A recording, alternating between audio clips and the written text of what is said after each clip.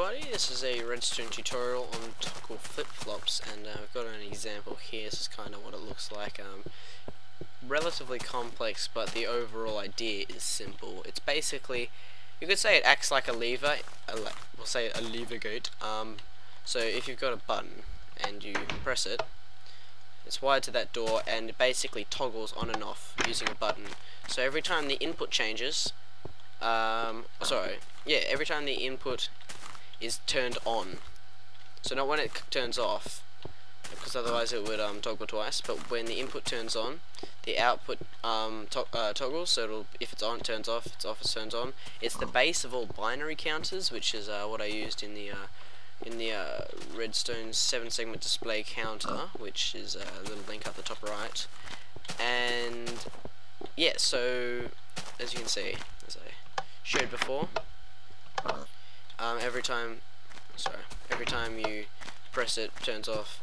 You could have it so that there's a button on each side of the door, and you could wire up to the same thing and it would still work. So button on each side of like a wall with the door, and when you press it, so it's a little bit like a lever, but it works on both sides. Like corresponds to each other. A little bit difficult to explain. I'll be honest with you, when I'm building this, I use a schematic every single time. I probably said that wrong. I killed that pig. The reason I use it is because it's still, I can't quite remember this. Like, I know what it looks like when I see it, but basically I'm just going to give you guys, see, I already get it wrong. I'm going to give you guys a link, well, it'll be on the screen and in the description, to the image, which is quite frankly off Minecraft Wiki, because its schematics are quite nice. I like them. It's like you could try and follow my lead as to what I'm doing here, but I'll probably just fast forward this anyway. So if you have trouble reading it, there is a legend. It's pretty self-explanatory. It takes up a 8x7. This is 8x7. The glass is 8x7. You need 18 blocks. Whoa, disorientated. 18 blocks, 25 redstone, and I believe 10 torches. So it uses a fair bit, but like normally if you're making like an actual binary counter, you have enough. So I'm going to fast forward this now.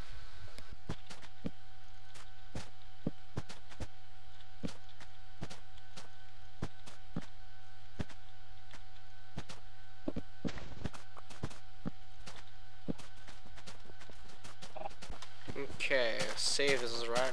Possibly made a mistake. Sorry if I have.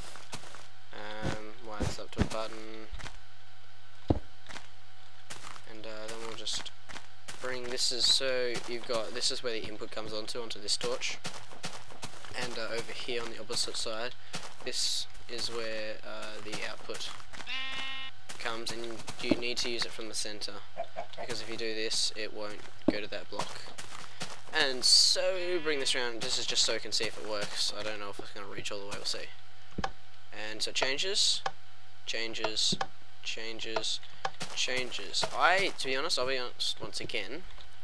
I can't quite work out how every component works, like with the AND gate and all that, and the XOR gate and all that, all those things. I can actually like imagine how it works, but for this, a little bit too complicated for me to understand. But I've definitely used it and understand its like how it works. Or should I say, like, you know, it's a little bit hard to describe, but what it does, and which is, as you see, and this might lead to a 7-segment display tutorial, if you guys like this. But that's it for today. I'm trying to keep my uploads consistent. This upload speed is still going nuts, like really slow, but hopefully we'll get this sorted out eventually, and I can make some longer videos. I can't upload planetoids at the moment, so I'm thinking of just redoing it in smaller segments. But that is about it for this tutorial. So thumbs up if you think this helped, comment on any suggestions or questions, and subscribe for some more videos. So see you guys later.